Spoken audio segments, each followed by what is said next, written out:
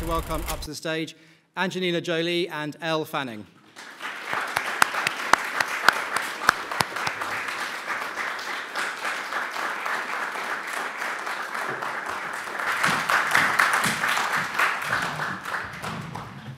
Hello. Thank you very much for being here, both of you. Just very, very quick introductions before we get going. Angelina Jolie plays Maleficent in the film Maleficent, star of films including Wanted, Changeling, and Mr. and Mrs. Smith, and many more. Won the Best Supporting Oscar in 2000 for Girl Interrupted. Elle Fanning, playing Aurora in Maleficent, appeared recently in films including Somewhere, Ginger and Rosa, and We Bought a Zoo, having started acting for film and TV from a very young age. Thanks both of you for being here. One question for me to start with, first to Angelina. So here with Maleficent, we have a new look at the Sleeping Beauty fable, which has gone through many, many versions, including obviously the 1959 Disney film. But this one puts the idea of the traditional villain centre stage, and by doing so upends the whole idea of the villain. Was that particularly attractive for you and all your collaborators to take this story, which everybody knows, but come at it at a very, very, very different perspective? Yes, I think I remember hearing that they were going to make a film about Maleficent, and we thought, God, how could you possibly make a film where the center character curses a baby, and in any way make that appealing? And Linda Wolverton really wanted to back up the story and understand how she became evil, and I think that's a really interesting thing to do, and to question about human nature, and there's a lot in this film that we hope answers for people that love the original and love the christening and love the fun of her and the wickedness and love Aurora and all her loveliness, but then also we wanted to make it more for modern audiences, where it goes deeper and they're more complex characters, their relationships more complicated, and so we hope it's not just a kind of a new spin, but it's also like really updated it to make it more meaningful and give it more resonance to today. And Elle, on the back of that question there, this idea of the update, what do you think? Obviously, we see Maleficent from a very different perspective in this version of the Sleeping Beauty story. What's different, do you feel, about Aurora? What's new that's being explored here? What does this film allow us to see of her? Yeah, well, I think in the original animated version, Sleeping Beauty, in that one, Aurora, she's very, she's definitely kind of a delicate princess and loves all things, and everything that you think a princess is, and kind of all those characteristics she definitely has. But in ours, she still is that way, and she loves everyone, and is very open, and she's not afraid of Maleficent when she meets her, which that kind of terrifies Maleficent. She's like, everyone's normally so scared of me, but Aurora, she hasn't learned that she hasn't learned to be scared of things that look odd, or creatures that have horns, and it's nice for Aurora in this one. She has more depth, and obviously there are a lot of secrets that are kept from her. She thinks both of her parents are dead, and she lives kind of very isolated in this cottage with her 3 fairy aunties, and so she doesn't really know much about outside of the forest, and it's nice that I could bring more layers to her, and have more strength than just kind of the pretty princess that's in the original Sleeping Beauty. Final one for me, Angelina. Despite the new perspective on the villain, presumably it's still incredibly fun to play a compellingly wicked character like this. It was so much fun. Yeah, she's. It was hard at first. I was actually quite afraid to do it, because I thought, God, the first one was done so perfectly. I thought she was so cool when I was young. She was so elegant and powerful, and such a great voice. And I don't, as an actress, I do film. I don't do theater, so I don't naturally have that voice, and I'm not used to that kind of performing. And she not only had to have this kind of big voice, but you also have to there's no halfway when you have horns and big, everything about her. I think I had to embrace my bizarre and my silliness, and with yes, I think it is a beautiful story, and it has a lot of depth to it, but we got a little crazy and we had a lot of fun, and I hope that resonates, and I hope that people really are entertained by it. We really did this. I certainly, for this performance, I wanted to entertain, and I hope we did. Thank you. If we could start the questioning, please. I'm going to start right down there, and then is there a microphone going around? Yes, there. Well, if the microphone's there, if we can start with the gentleman there with the pen in the air, then we'll come down here, and then we'll go over to the side there.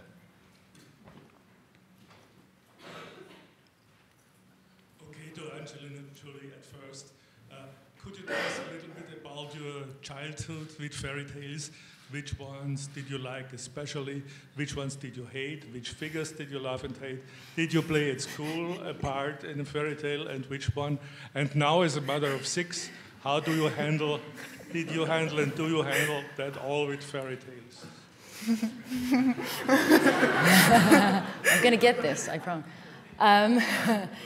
I wasn't as into fairy tales when I was little, and I think it could also be, you know, I was of the generation of the earlier Disney films, where at that time the princesses, you know, many of the female characters, with the exception of the Maleficents, you know, were not little girls that I admired. The princesses were not characters I looked up to or identified with. I think that's very different now for my girls in the more recent films. My kids, I read them, there's this, Tashi is this story that they love, and he comes in a series of this, well, it's too much to explain, but anyway, it's Tashi and it's great. But I usually make up stories for my kids. I don't, I like to tell them stories every night, and I just make up any kind of crazy thing and like to involve them as characters. And like fairy tales, you try to not, the side of the fairy tale I don't like is this idea that there are these happy endings, or that there's just good and evil and things are perfect. I like to, I think when there's a good story for children, it has a good sense of a moral tale. And I think that's what I try to teach my kids, and what we try to do with this film. Thank you. There's a question there, and if we can get the microphone to the gentleman there. Keep your hand up in the air, please. Thanks. Hi, I'm Jan from Belgium. My question's for Angelina as well. As a child, did you fantasize about the background of Maleficent already? Because I know she's one of your favorite villains from the beginning, from all Disney movies. She was. I was always curious about her, and I can't tell you how much fun it was. It was like being a kid again when I got the script, and it was like unwrapping a mystery of where Diaval came from, and and who she really was, and much more than I expected. Linda Wolverton did something really special with this, much more than I expected. But yes, I think all kids are curious. They're drawn to not the bad guy, but they're drawn to things that are dark. And I think it's not just simply a desire to, you know, be wicked. I think there are things that frighten us in life, and we want to, and especially children, they want to understand so they can take it on, or they want to understand so it frightens them less. Mm-hmm. Just take a question down here, please. Thank you. Yeah. Hello, this is a question for Angelina. Do you think this is the first of many roles for Vivian, your daughter? And also, do any of your other children show any signs of becoming actors? Oh, God, I hope not. And the only reason, we never have intended, and we still don't, to put our children in film and encourage them to be actors. I encourage them to be happy in whatever they wish to be. But the reason that we ended up needing to put Vivian in the film is because it was a character when Aurora is 5, and she has to, as she said, not see me as a demon. And all little kids that came to visit set, crew members would bring their children, and they would see me, and they would be terrified. They would cry, or they would freeze, and they certainly couldn't do a scene with me. So I didn't. It actually was genuinely out of necessity that it had to be Vivian, so we could have a good scene. But I don't know. It was a. It's still funny to us, you know, like anybody. It's our little girl, so we see her, and she's, you know, she's just silly and sweet, and the idea that she's in a movie is still kind of funny to her mom and dad. Thank you. Question there, please. Oh, sorry, it's the person behind. Thanks. So a question to Angelina and also to Elle, if I may. Angelina, when you're playing a character like this, can you shake her off, or did you go home and scare the family? And Elle, what was it like acting opposite such a terrifying character? Or is she like that in real life? Let's start with Elle. No, she's definitely not Thank you. terrifying in real life.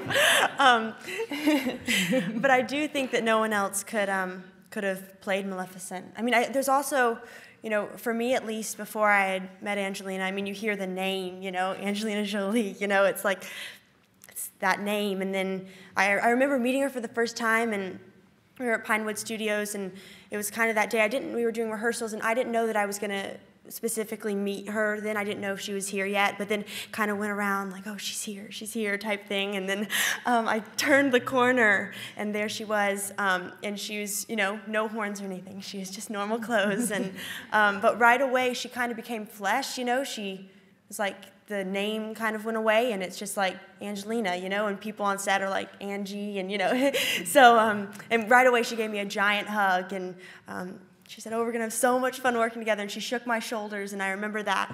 And yeah, so it was amazing, not terrifying. But when I did see her in the costume for the first time, I wasn't scared. I was more excited.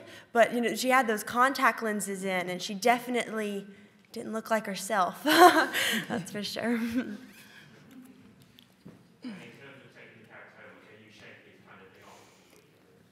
I have to ask my family.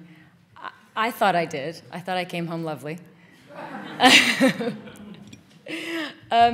You know, the interesting thing about it is, as much as she's a villain and she's dark and she's considered mean, I was very playful as her. So it is a film where it's not me playing at such a heavy role that I come home and my children have to feel the weight of a performance and this kind of darkness. I came home very silly and making, you know, my children love Maleficent's voice, so they always make me do it at home and walk around. And so I think it actually brought out the child in me to be a part of this kind of film. So I think I was fun. Thank you. That question there on the end of the row. From Budapest, Hungary, on Angelina. After becoming the world-famous villain, experiencing her complexity, please tell me, for you as a person, is there anything in her behavior, in her character, that you might envy or maybe admire her for?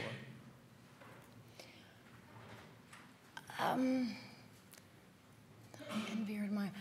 Well, there is. You haven't seen the film, but there is a lot more to her. She is actually somebody I did in the end like.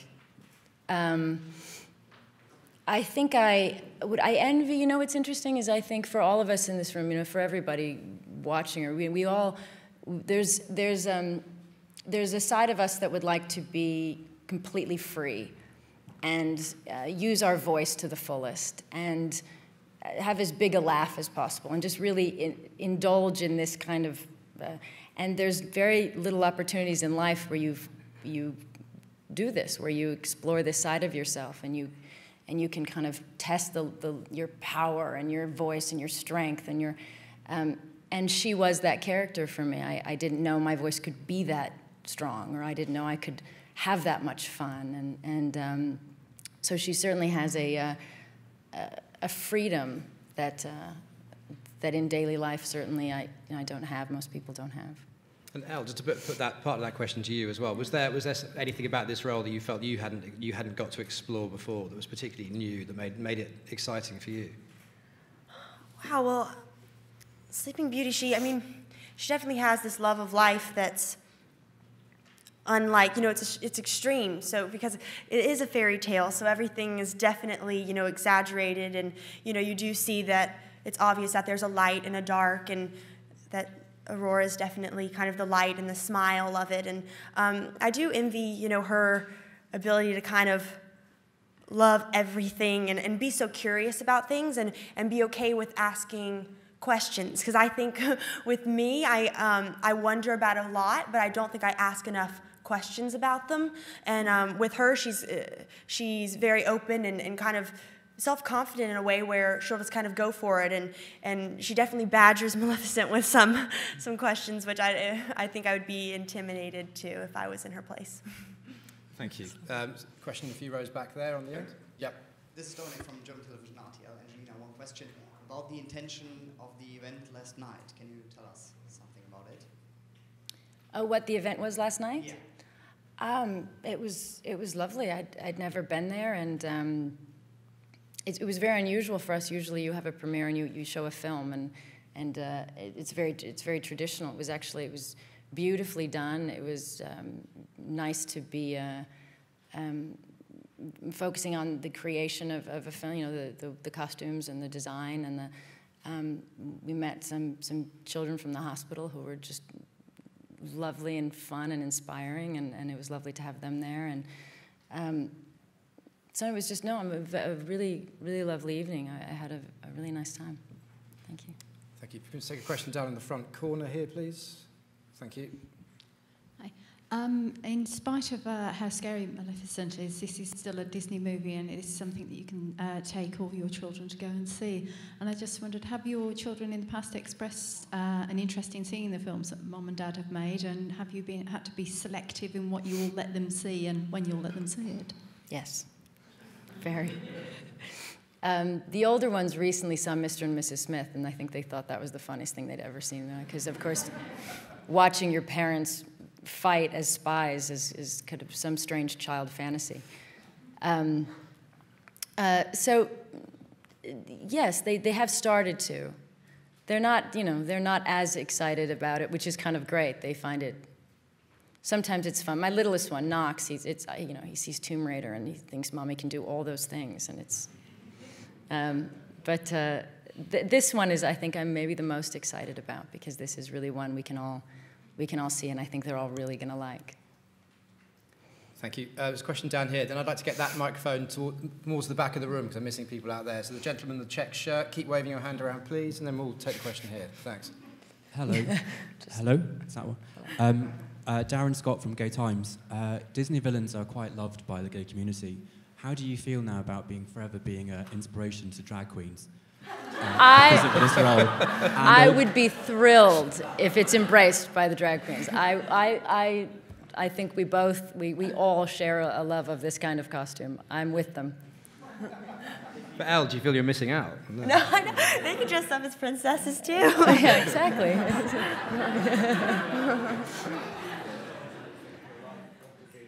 I'm sorry? If you had to choose a song to lip sync for your life, what would it be? A song to lip sync? Lip sync to. God, I wouldn't know. It would probably be a Queen song. So it would be a Queen song. I just couldn't figure. I couldn't pick one at this moment, but it would definitely be Freddie Mercury. It's one to think about. There's a question over there, please. I can't follow that question.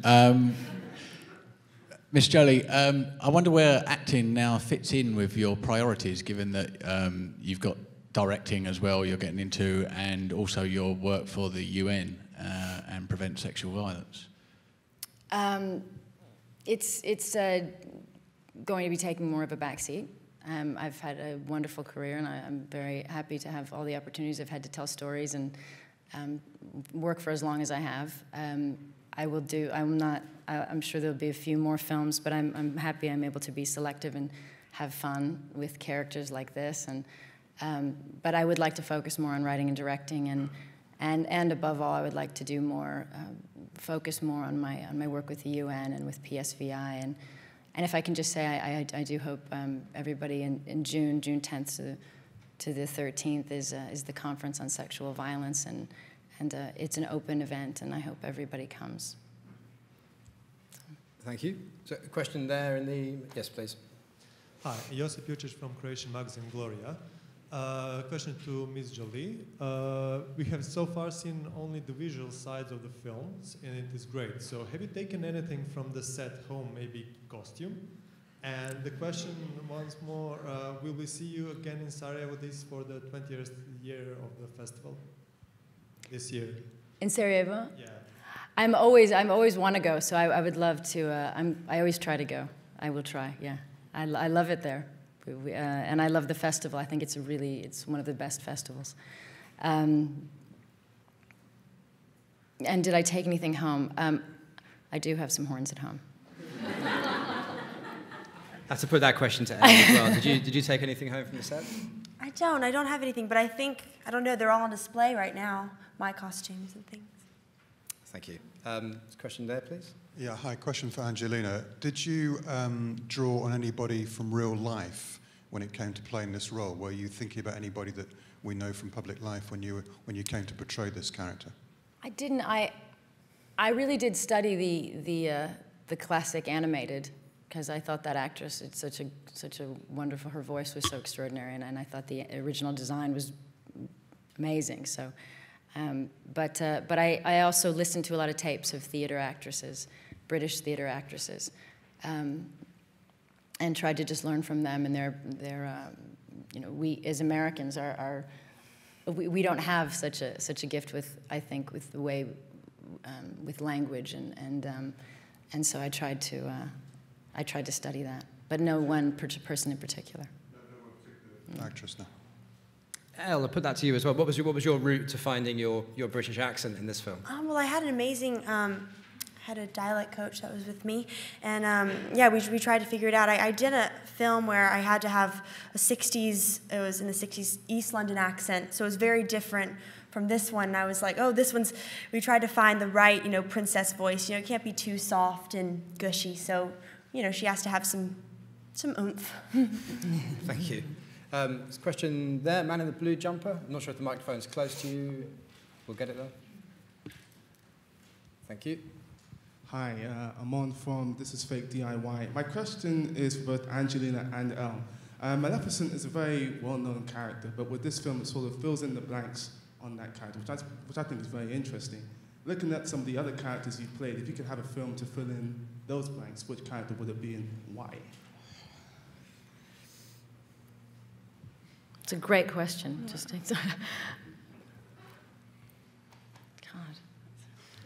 I'm suddenly trying to remember things I've done.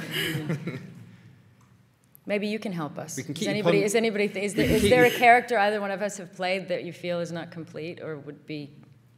Does anybody have a thought? Mr. and Mrs. Smith, yes. Salt.